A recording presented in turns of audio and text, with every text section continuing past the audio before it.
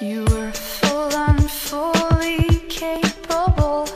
You were self-sufficient and needless. Your house was fully decorated in that sense.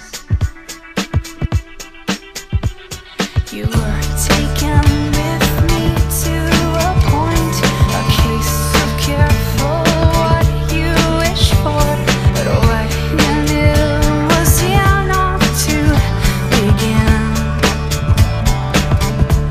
And so you called and caught it fiercely, so you reached down entirely fearless, and yet you knew of reservation and how it serves. And I salute you for your courage, and I applaud your perseverance, and I embrace you for your faith in the face of adversarial forces that I represent. So you were in, but not entirely. You were up for this, but not totally. You knew how arm's length think and maintained out. And so you found you're intact. So you dove in and you're still breathing.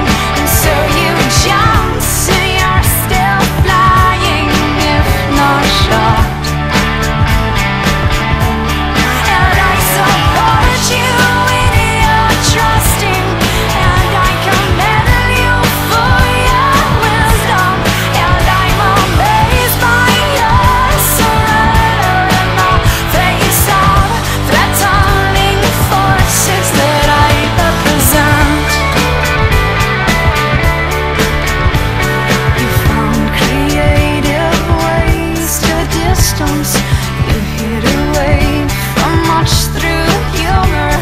Your choice of armor was your intellect.